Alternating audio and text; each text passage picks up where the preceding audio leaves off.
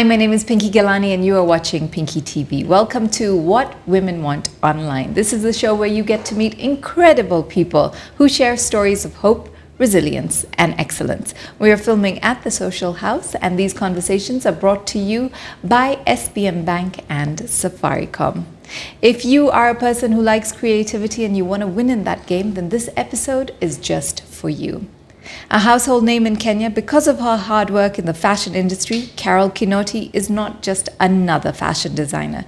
She's a passionate woman who's been able to pave the way for many others who will follow in her footsteps.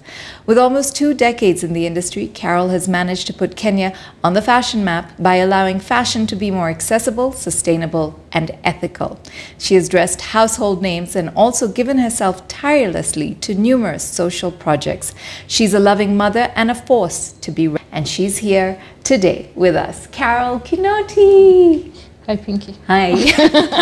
You look nice. I know. I'm wearing a Carole Kinoti, by the way. You know? Yeah. What do you think? I mean, it's personalized. It's actually appropriate because we're in the July weather, which is what we call our African winter. Yeah, that is true. You know, these are really awesome, and it's a fun dress that I can wear with. It's a cool blanket. Yeah, it's a cool blanket, actually. You can actually look cool in a blanket. Yeah. Yeah. I mean, thanks to Carole Kinoti. Yeah. I would not have thought of this. I know. That's why it's a Carole Kinoti. Yes. Yes. Two decades in this industry, Carole, and you are somebody I've worked with as a model. For long. Yes. You've evolved quite a bit. I've evolved. You've evolved quite a bit. But so have you. Yeah. It's amazing to see your brand go from strength to strength. Because, you know, like I say, you're not just a fashion designer. You're so much more than that. Yeah. And, you know, you see you on all platforms wearing many different hats, but still keeping the brand alive. Yeah, because I like to say that I'm a creative in the fashion industry. Yeah.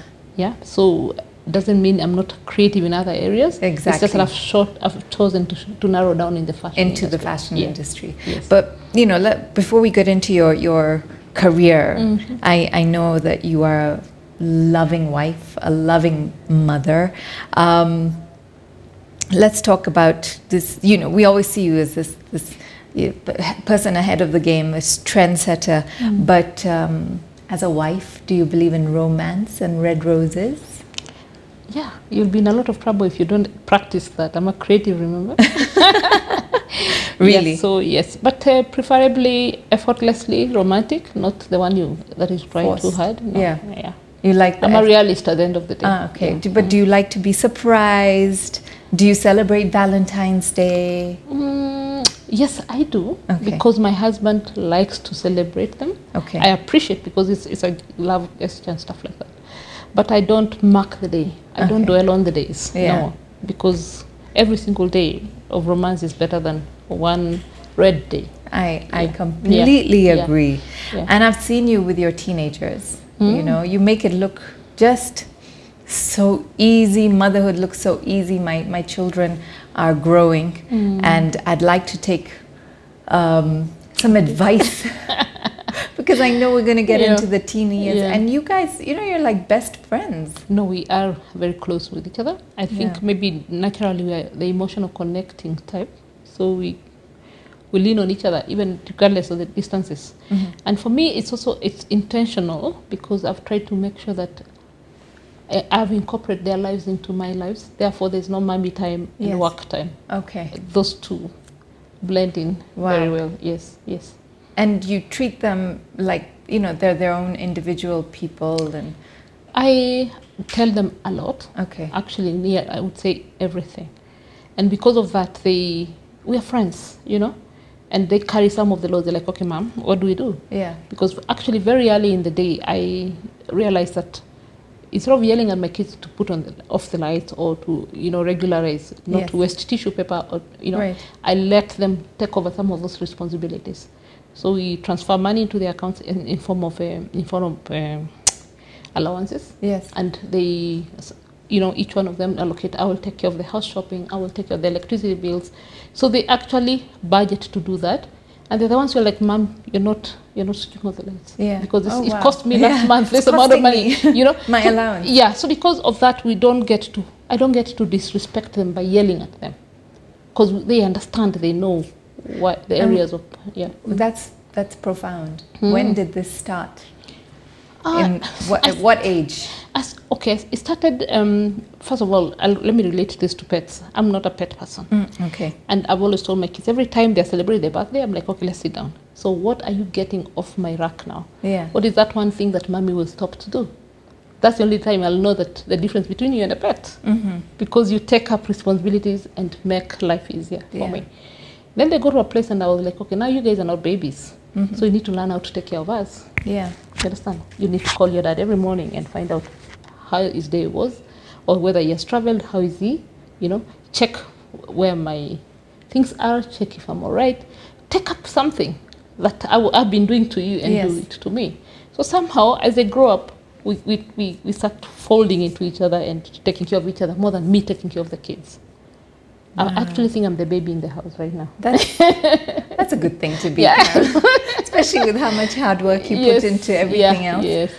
Do you think it's something we're doing wrong as parents when we think our children are an extension of ourselves, in the sense that they're here to fulfill our dreams? Not just kids, everybody around you, because I believe we are human beings that are subject to a lot of external things. So you've got to be very conscious about what effect it has had on you and what you transfer to other people. The kids suffer because they're the ones that are within your space. Yeah. But when you monitor, you'll realize those that are very conscious, they will protect the kids. But either the employees or somebody will get the effects of who you are. So I don't like to look at my kids as those are my kids. I like to look at them like, that is Philip, that is Joy, that's an individual. These are people. Yes, if I'm going to work very hard to be nice to my employee or my best friend, the first person to be nice to is this child. Wow. Yeah. Your journey sounds extremely easy. It's like you woke up one day and you're like, this is what I'm going to do. This is where I'm going to start. But there are times where you've had a hard journey. Take us back to how you started, and what are some of those challenges that you still remember till date? One is being a creative in Kenya. I know. Hey, you know it. I know. Why? Yeah. And I think it's the most relevant in my space, because starting from thinking this is what I am, to not knowing that that's not what I should be, to finding what I should be, is already a long, hard journey. And that's because the first thing that a creative does is express themselves. Yes. They might not be speaking, but I could be touching something every day. I could be making someone's hair. Yes. All that is an expression of a creativity. So when I was growing up, I did a lot of everything that involved my hands, my hair, food, the one that's closest to you is the one that you express yourself with. So nobody asked me what I wanted to be, because it was obvious. This chick is going to be a chef or something. It was obvious, And I also knew the same. Yeah.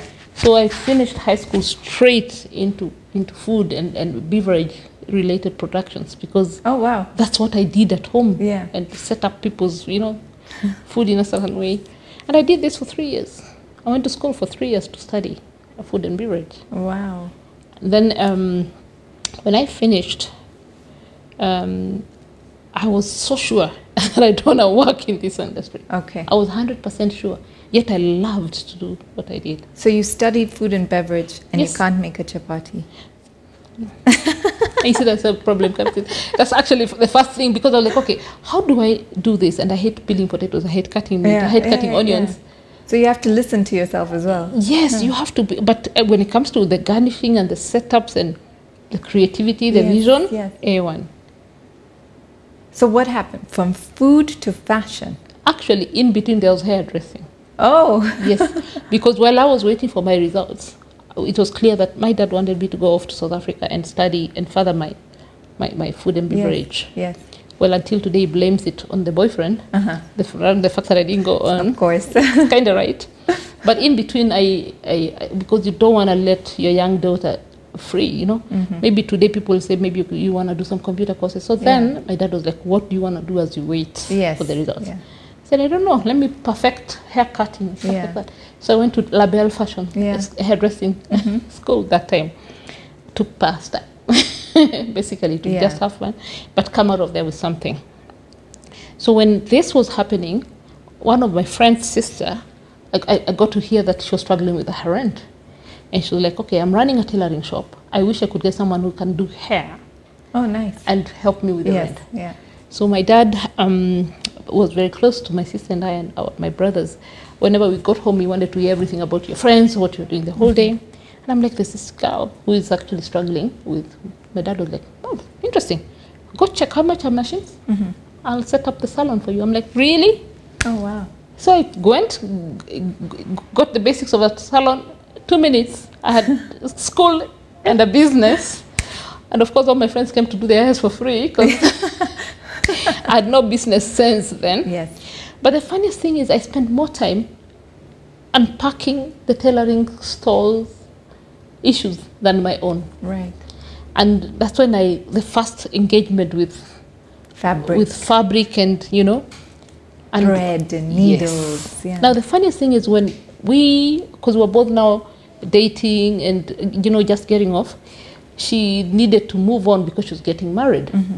She actually moved on, and I moved out of there and now set up a tailoring shop and a salon. Oh, wow. That's how I got into fashion. I won't lie to you. Of course, by then I was married. So, and I don't like telling people to do things that I don't know how to do them. Yes. So I told my husband then, I'm going back to school to do fashion. I remember my mom saying, you're throwing away your money. She can't even put a button. She cannot even replace a button. You have money to waste? Send her to school. So I went to school when I was actually expecting. Oh, that's when wow. I went to do fashion. That's how I walked into fashion. But before then, I was beautifully doing wedding cakes and everything to do with food. And was fashion just easy? No. It wasn't easy, especially when you have a bigger mind, like I always do. I'm one of those people who say, okay, I'm here. What's next? 24/7. And I knew getting there had many challenges beyond my wanting to be a fashion designer, my knowing how to do fashion. I wanted fashion that changes my life, people's lives, not just at one thing when one day you'll say you used to be this and you're done. Yeah. Yes. So since then I started now figuring out which is the best way, and I putting challenges in front of me and jumping over them and going to the next one. It's been a long journey. And what's it like to be now a boss and a decision maker? Hey. You're making big calls, tough decisions. It's a responsibility that comes onto your shoulders, especially when you're also a brand. So because it's a very thin line between protecting your name and running the business and everything else that comes with, I don't stand for this. Yes. This is a business decision. You're driving me off my brand line. So it's choosing into your brain. It's a lot of work. Yeah. It's a lot of work. So how do you become that person? Like, what's the process where you have to make these decisions and you have to stay by them? Because even being a creative, it's not always, you're not always that business, because we creatives are emotional. Yes. And when you're a business person, it's more just cutthroat. This is the way it is. Yeah. I will tell you something. I had to go to school to learn the other side. I was a creative for very long. That means getting attached to fabric. I don't want to cut it. I don't want to sell it. All those stories that come with being a creative, where you're too emotional to even price it properly. Yes. And I really immersed myself into that space. Unfortunately, I suffered a burnout. And that's when the scare came through, That's when the scare came through. Because I did not know that I would one day hate what I do. Because it's everything about me is what I love. And it's fashion. Yeah. So I started hating it. And then what happened? Then I did not want to see any woman telling me, my waist. I just switched off completely, actually. I switched off, yes. Then I told my husband, I'm going to the UK. When I come back, I will decide whether to stay with fashion or become a farmer and make you happy. Look at you. So when I came back, I told him, okay. Fashion it is. No. Farming. Farming it is. Wow. I gave it a shot. So you've also got green fingers. I think, actually kind of did it better than I did fashion, because I don't like the background part. I have no business with when it rains and how it grows and stuff like that.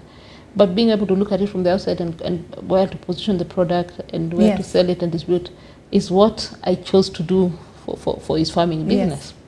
And in exactly 3 months, we had 5 tons of bananas coming into Nairobi from Meru, from our farm. Wow. Yes. But I woke up one morning and I realized these bananas only wear yellow dresses and I'm bored. Yellow is so boring. Yeah, I'm like, hey, you guys need to change to, evolve and, fashion sense. And I switched off. I realized, that's not me still. I'm actually almost living someone else's dream, not mine. I thought I'll balance. I thought I'll keep this a bit on the side. But so I decided to go back to school. I said, go to school. You keep on educating yourself every step of the way. I read a lot. I read a lot. So you went back to school now? I went, I was actually looking, I wasn't going to school. I was looking for somewhere to go. Okay. And while away time. Yes. But luckily, at the same time, I was reading. I was looking to read. My mind was searching to read. So it so happened that at the same time, the owner manager program in Strathmore, somebody had given in my name, and they continuously called me. And I remember going to the interview because they're insisting that I go. Yes. And I did not prepare like anybody else did. I just went and gave them the stories of how bored I am about my work. And I think that's what got me in. Wow. Then by December, I had the acceptance letter, but I was like, what is all this? So when I got that moment of not wanting to do farming at all, I said, you know what, where do I go? I said, oh, there's a school that wanted me to go. To do something. So I remember going for the opening, whatever. Then I told the lady, you know what, this is a lot of money. I can't pay this fees. She says, Carole, you're in, we'll figure out what to do. She never gave me a reason. To say no. To say no, because I remember the application fee. I said, oh, there's no parking. I will wait for you at the parking. Oh, I'll come and pick it up. Wow. So when I went the first week of orientation, I was like, oh my God. My brain opened up again. I was like, this is the right place. But when I was going there, I just wanted a quiet corner. People that I don't know. I just wanted to get away from what I do and just be in some new space. And that really changed my life. Oh my goodness. It really changed my life. That's so fascinating. So how do you consistently remain true to your brand? And how do you, as Carole, stay unique? Because each one of us, Pinky, is uniquely made. Yes. I'm a very, very unique personality. So one of the things I do is I don't even try to be anyone else. Understand? So I do what works for me. And if it works for me, then it will work for my brand. I've got to be very comfortable in it. And that's why most of my collections start from me. They start from something. If I can't wear it, I'll put it together and I'll tell you, Pinky, you look so funny. Where are you going with that? Yes, and yet I put it together. So I follow my path. Okay. So it's then I don't have to struggle and being someone else. Yes, it's so easy. It's very easy. Yeah, I think a lot of us try and we're hankering after something that it's so exhausting. When we just need to listen to ourselves. It's so exhausting. There's no point. Yeah. Our generation, we're seeing a lot of digital. Everything is going online. For me, for my age group, it's still difficult to convince people to be online or to understand being online. For you, I know you've jumped on that bandwagon. I know you understand it. But what can you tell people who are watching, who may need to understand why you believe in the digital platform so much?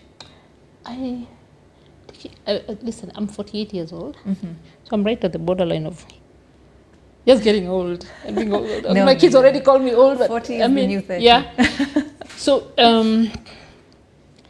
I have always put, first of all, because of just what I told you earlier about my kids, I've always surrounded myself with my kids a lot. Yeah. If you surround yourself with someone who's younger, or people who are younger, then they bring the newness in you.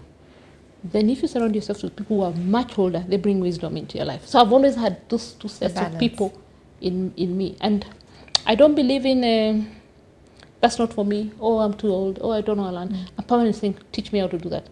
Oh, how did you do that? How did you show me how to do? I can't click, but I'll try. So I have the willingness to do it. When you look at us, we're on the crossroad. We're just on the crossborders of understanding.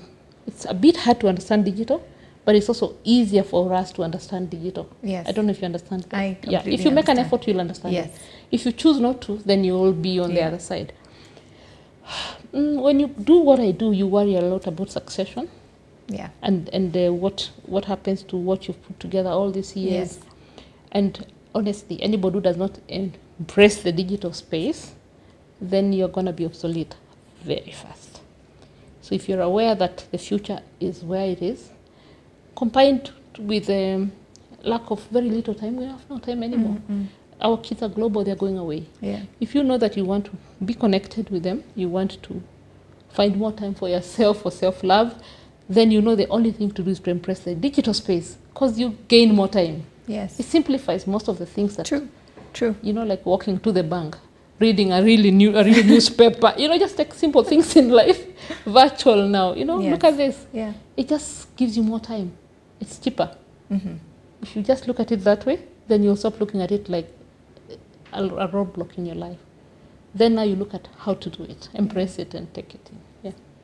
What makes your heart full, Carole? Hey. That's the most sensitive thing about my life. Yes. Is I like to share what I've got given, which is my talent. Yes. And I get very fulfilled when I'm able to use it to empower someone. You understand? Or inspire someone. Yes. Or give someone hope. That's amazing. Yeah. And I think you do that. You do that so much. You're such a kind, caring, compassionate person, as much as you are, you know, the business side of you, who's very diligent, who has a sort of vision, and you know what you want. What is the one thing? You know, you've done so many things. What's the one thing you are most proud of? Being able to one day be on some high-end fashion or catwalk, and the following day being in a Manyata in Kajiado. And I really don't care how I look like. Yeah. Yeah. Yeah. I'm happy to be able to swing from that level. Yeah. To You're adaptable. Yes. It just flows. It's never so that serious. easily. Yes. Wow. If you're watching us on Facebook, make sure you comment. And if you're on YouTube, make sure you subscribe.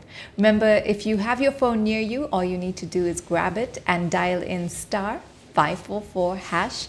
Okay, and reply with 0, and you could win 200 MB just for 20 bob on YouTube, thanks to Safaricom. These conversations are brought to you by SBM Bank. And Carole and I would love to hear from you. We'd love to know what you thought about this conversation, and maybe comment on something that you've seen Carole wearing, or myself, what this looks like. I think these are fabulous, and I thank you so much. That's our new Blanketi collection. Yeah. It's for this season. But like we know that Kenya is not very seasonal driven. Yes, yes. It can roll all the way into December. Yeah. Yes. Yeah, I know. Because sometimes easily. Like in May or even December, sometimes it's freezing. It's actually freezing. Or even September in the evening. You're going out at night. Yes, yes. It's very easy to put this on. Carole, thank you so much. Thank you for your light, for being here, for just being everything you are, and for giving yourself to all of us, you know, your fans. Asante sana. You look good. Thank you. Yes. I'm so happy that I received this. Thank you very much for watching Pinky TV. We'll see you again real soon.